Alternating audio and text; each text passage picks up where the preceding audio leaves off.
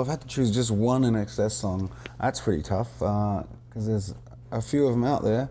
Probably Don't Change. I think, you know, it's just a classic INXS song. It's almost like there hasn't been a concert that we've never played it.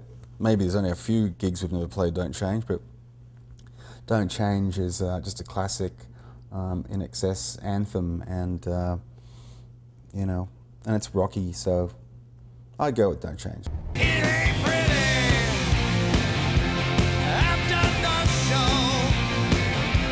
Well, I think, you know, we've been together so long that, you know, we've developed this sense of humour between each other, which is almost sort of on a psychic level, that we only have to look at each other and we can sort of laugh about something. And that's probably born from being performers on stage for so many years. You develop a sort of a reciprocal sort of way you work together, and I think with your sense of humour, sometimes, you know, you're so bored waiting in airports or something like that, that you just start, you know, developing a sense of humour which might be different from most people.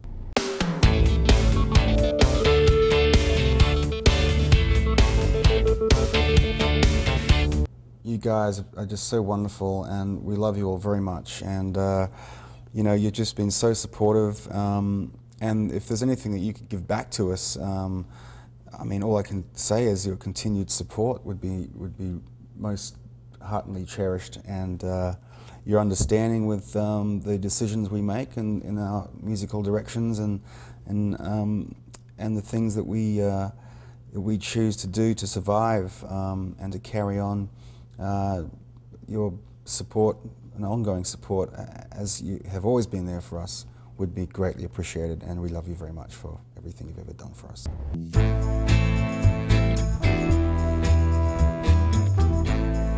One thing I can't live without is my wife, but it's really not fair to ask her to be on tour all the time. But in terms of a thing, would probably be my little vitamin case, which has got all my little vitamins in it, and you know, herbal remedies and things that I can monitor my health while I'm on tour. I think that's probably the most important thing for me once I leave home. You can't leave home without your vitamins.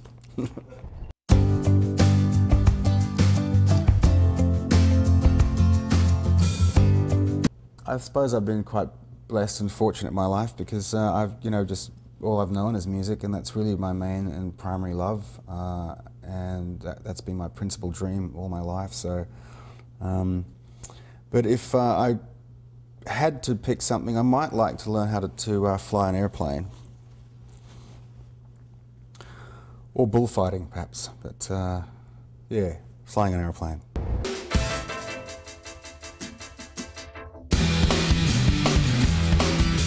If I had to choose one song to serenade my loved one, would probably be Always in My Head by India Ari. It's just a song which we both appreciated when we were first dating, and it's just a song that's kind of special to Carrie and me, and yeah, you know, usually if I put that on and get a twinkle in my eye, we're heading in the right direction.